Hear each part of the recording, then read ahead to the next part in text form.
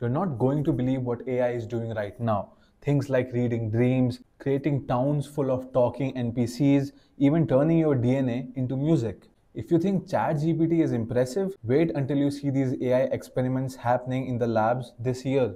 These are breakthroughs that you might be hearing about sometime soon. So without wasting a second, let's dive right into it. AutoGPT in robotics. AutoGPT isn't just typing essays anymore. Researchers are looking it up to robots that can complete real world goals. Say clean a table or make a sandwich, and the robot will break the task down to teach itself what to do next. These are being tested by robotic arms, drones, and even mobile bots. It's like giving ChatGPT a full human body. And why you should care? Because you might soon have a home robot that learns from your instructions.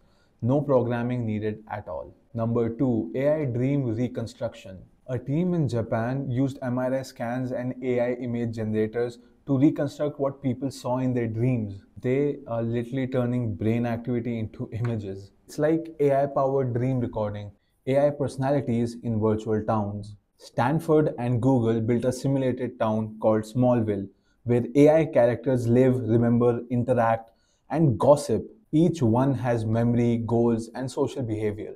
One NPC throws a party, another invites friends. They all adjust based on past experiences. This actually really could power the next gen of NPCs in games, or maybe even train AIs for urban simulations, emergency response, or even therapy bots. If you find this interesting, then just wait.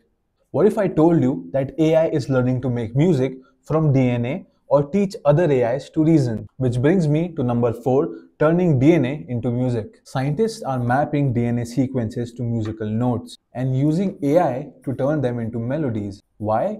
Because subtle genetic patterns or mutations sound different. So researchers can detect anomalies by listening to music. It's not only cool, it's literally diagnostics through sound. You could eventually even maybe hair cancer before it even comes up. Number 5, pseudolang AI teaching itself how to reason. Language models like GPT-4 are great at generating words, but reasoning, that's where pseudolang comes in.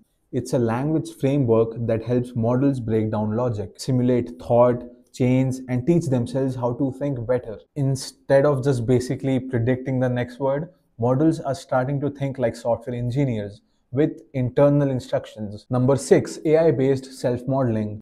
Here's a weird one. Some labs are training AI agents to understand themselves. That means they form a mental model of their own capabilities. They ask themselves questions like, what can I do? And what do I need help with?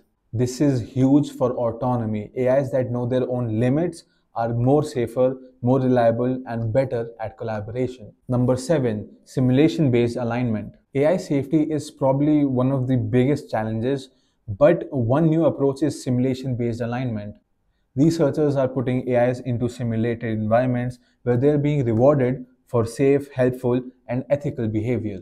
They simulate dilemmas, save the cat or get the data, and train models on better decision. And you might be thinking why this matters. Well, this could teach future AGI system how to want the right things, but before they're deployed in real life. So just to wrap it all up, today you saw robots that self-learn, AI dream readers, virtual towns with social AI, music from DNA, AI teaching itself to reason, self-aware agents, and safe AI through simulation.